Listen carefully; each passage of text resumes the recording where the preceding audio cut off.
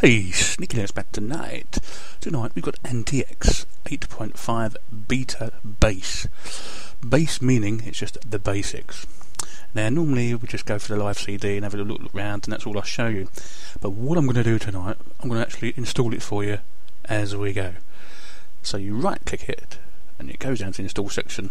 Under admin, put your password in, which is root because you're running from the CD. That's the basic password you need. You change it later. Either of the terms, yes, and you click next now. Mepis has this works license that's, well, I'll let you decide on it, but considering it's supposed to be free, well, it's free for personal use, but not free for commercial. But there's lots of other things in it that I don't really like, but hey, let's install it anyway.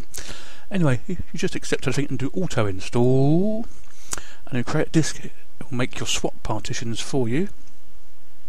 There we go, formats the root position. This is the really boring bit really. It goes on and on and on. I'll say it goes on. It only takes around about 6 to 10 minutes to actually install the whole system. So obviously I'm going to cut some of that out because otherwise I'd be sitting there and I'd run out of things to talk about, wouldn't I? So I'll let it format the root, and you can see on the screen there, there's little messages come up. Like in most distros now, you can have a read. Copies the new system over.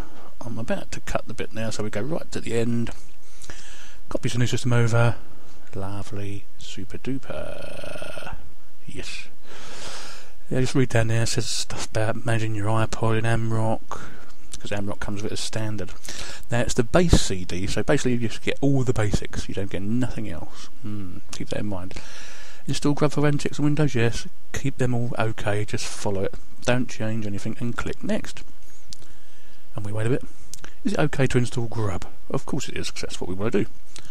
So you click OK. It takes a few seconds, and all of a sudden it'll pop up Grub installed OK. So you click OK again.